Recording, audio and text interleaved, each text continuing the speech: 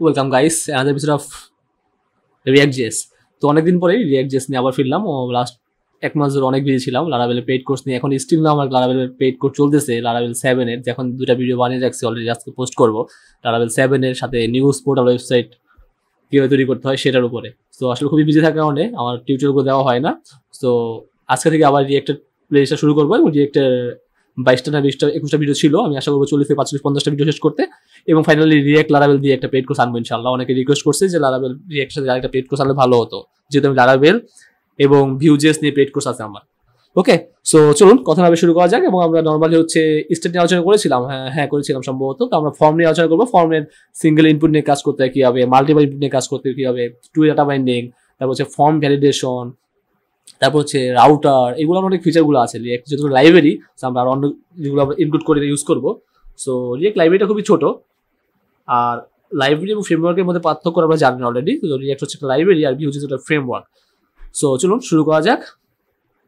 আমাদের একটা fresh project এখানে আছে দেখতে পাচ্ছেন, এবং যেটা আউটপুট হচ্ছে এখানে দেখতে পাচ্ছেন। আর এটা রিয়েক্ট অফিসিয়াল ওয়েবসাইট 16.13.1 চলতেছে। ওকে, সো ডাটাবেস ও প্রজেক্টের ডাটাবেস বাদ দিয়ে এটা লাগবে না। চলুন শুরু করা যাক। ফার্স্ট অফ অল আমরা আজকে একটা সিঙ্গেল ইনপুট নিয়ে কাজ করবো, এবং সিম্বল ইনপুট নিয়ে কাজ করার পরে সিঙ্গেল ইনপুট আমরা এখানে ইন্টারফেস তৈরি করে নিচ্ছি, এবং আমরা ইরোর হ্যান্ডেলিং করব। তারপর হচ্ছে আমরা ফর্ম ভ্যালিডেশন করব, এবং আমরা ইনপুট ফিল্ডগুলোকে নিয়ে ইভেন্ট হ্যান্ডেলিং করবো। সো ইভেন্ট নিয়ে কাজ করবো, লাইক আমরা যে করেছিলাম on change, on click, on submit. ওকে, তো সেগুলো আমরা করবো, অন ব্লার, অনেক কিছু নিয়ে কাজ করেছিলাম ইভেন্ট নিয়ে। তো আমরা রিয়েক্টে কীভাবে ইউজ করতে পারি সেটা দেখবো, যেটা আমরা ভিউজেস করছেন, ভিউজও দেখে আসছে। ফার্স্ট অফ অল কাজ করতে পারি, টোটাল এটা ডিলিট করে দিতে পারি। এবং আমরা জানি যে আমাদের অবশ্যই ইম্পোর্ট করে নিতে হবে রিয়েক্ট লাইব্রেরিটাকে। ওকে, ফ্রম কোথা থেকে ইম্পোর্ট করবো? আমরা ইম্পোর্ট করবো হচ্ছে রিয়েক্ট থেকে। ওকে ফাইন, এবং আমরা অবশ্যই একটা ক্লাস বেস কম্পোনেন্ট তৈরি করে নিচ্ছি, যার নাম হচ্ছে অ্যাপ, সেটা এক্সটেন্স করবে। ওকে, এখানে যেটা কম্পোনেন্ট দিলে এখানে কম্পোনেন্টটা নিয়ে নিতে হবে। আর যেহেতু আমরা এখানে এক্সটেন্ড করছি ক্লাস অ্যাপকে, এবং আমরা কম্পোনেন্টকে এক্সটেন্স করবো, সো দ্যাটস আমাকে রিয়েক্ট ডট কম্পোনেন্ট ইউজ করতে পারি। ওকে, সো আমাদের রিয়েক্ট ডট কম্পোনেন্ট আমরা ইউজ করলাম, এক্সটেন্ড করলাম অ্যাপ ক্লাসের মাধ্যমে। সো আমাকে অবশ্যই রেন্ডার মেথড লাগবে। আপনারা জানেন যে মাস্ট বি রেন্ডার মেথড লাগে যখন আমরা একটা ক্লাস বেস কম্পোনেন্ট তৈরি করে থাকি, এবং তার মধ্যে আমরা রিটার্ন করবো। রিটার্ন যে কিছু করতে পারি। সো ফার্স্ট অফ অল আমরা আপাতত যেটা করতে পারি সেটা হচ্ছে একটা ডিভ রিটার্ন করতে পারি। ওকে, সো ডিভ, যার ক্লাস নেম হচ্ছে দিব হচ্ছে আমরা অ্যাপ। ওকে ফাইন, এবং আমাদের এই যে এটাকে এক্সপোর্ট ডিফল্ট করতে পারি। এক্সপোর্ট ডিফল্ট আপনি চাইলে এখানেও করতে পারেন, হ্যাঁ এটা আপনারা জানেন। এক্সপোর্ট ডিফল্ট চাইলে এখানেও করতে পারেন, আর আমি যেটা পছন্দ করি সেটা নিচে ইউজ করতে। ওকে, সো আমরা এক্সপোর্ট ডিফল্ট অ্যাপটা ইউজ করে দিলাম। ফাইন, এখন আমরা জাস্ট একটা h1 ইউজ করতে পারি। সো হ্যালো 100, তো সেভ করলাম, এবং যদি এখানে আসি অটোমেটিক হট রিলোড হচ্ছে।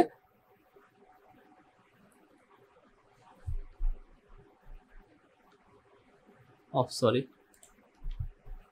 ইটস রেন্ডার না, ইটস রেন্ডার। ওকে, সো বানান মিস্টেক হয়েছিল। ফাইন, এখন দেখবো চলে আসছে, দেখেন হ্যালো লার্ন হান্টার। ফাইন, তো আমরা ফর্ম নিয়ে কাজ করবো।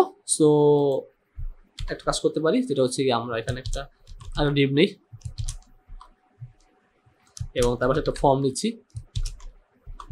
ফর্মের মধ্যে আমি আরেকটা ডিভ নিতে পারি। ওকে, সেটা দিতে পারি হচ্ছে ক্লাস ফর্ম গ্রুপ।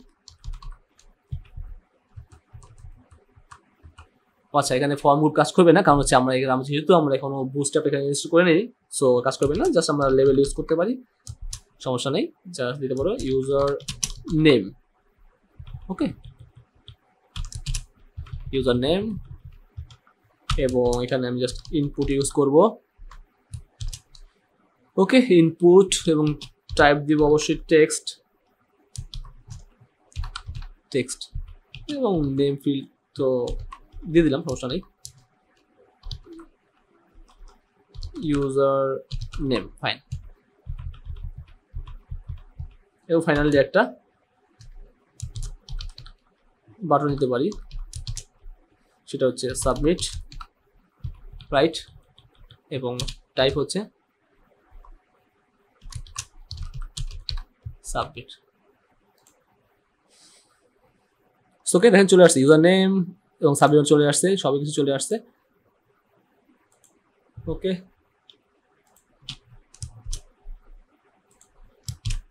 এবং আমরা এখানে বিয়ার ট্যাগ ইউজ করতে পারি।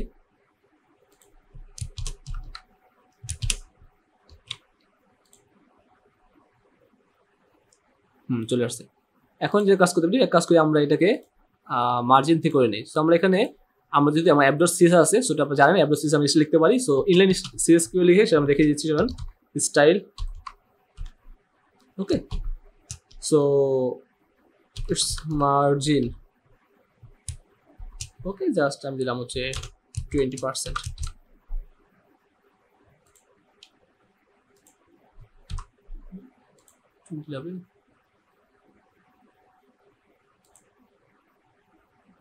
মিক্স করলাম মার্জিন, ডাবল কার্লি ব্র্যাকেট দিয়ে,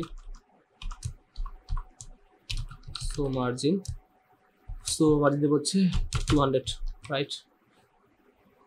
লেভেল ইউজার নেম, হ্যাঁ সব ঠিক আছে, দেখি কি আসে। হ্যাঁ চলে আসছে। সেখানে দেখেন মার্জিন 200 বলতে বোঝায় আমার লেফট সাইড থেকে টপ থেকে সব দিকে মার্জিন। আমরা যদি চাই শুধুমাত্র লেফট থেকে দিব, তাহলে মার্জিন আমরা সিএস যেটা ইউজ করতাম সেটা হচ্ছে দেখেন মার্জিন লেফট, এটা লিডো আসবে, এটা দিলে লিডো আসবে। এভাবে ইউজ করতে পারবেন না যদি আপনি এখানে যে সেক্সে আছেন, সব অবশ্যই বহুত অ্যাপস ইউজ করতে হবে, যে মার্জিন লেফট। ওকে, সো রাইট, এখন রিড করি। এখন দেখেন ঠিক আছে, এখান থেকে আসছে শুধুমাত্র, তাই না? সো এইভাবে আপনি কমা যদি চান যে উপর থেকে ইউজ করবেন, তাহলে আবার কমা ইউজ করতে পারেন। কমা ইউজ করে মার্জিন রাইট ইউজ করতে পারেন, বড় হাতে আর টপ ইউজ করতে পারেন। ওকে, সো এটা আপনার উপর ডিপেন্ড করে। ওকে গাইস, তো আমরা নেক্সট টিউটোরিয়ালে দেখবো আমরা ইনপুট ফিল্ডে নিয়ে কীভাবে কাজ করতে পারি, ইভেন্ট হ্যান্ডলিং করতে পারি। তারপর হচ্ছে আমরা মাল্টিপল এখানে ইনপুট ফিল্ড ইউজ করবো, বুস্ট্র্যাপ ইনস্টল করবো, তারপর এখানে আমরা ফর্ম ডিজাইন করবো, সবগুলো করবো ইনশাআল্লাহ। Okay guys, thanks for watching. আপনি যদি আমার চ্যানেল নতুন হন তাহলে অবশ্যই সাবস্ক্রাইব করবেন, আর যদি সাবস্ক্রাইব করে থাকেন তাহলে অসংখ্য ধন্যবাদ। আর ফেসবুক গ্রুপ যেটা আছে লার্ন হান্টার, সেখানে জয়েন হয়ে থাকবেন, যে কোনো প্রবলেম হলে ওখানে পোস্ট করবেন। Thanks for watching.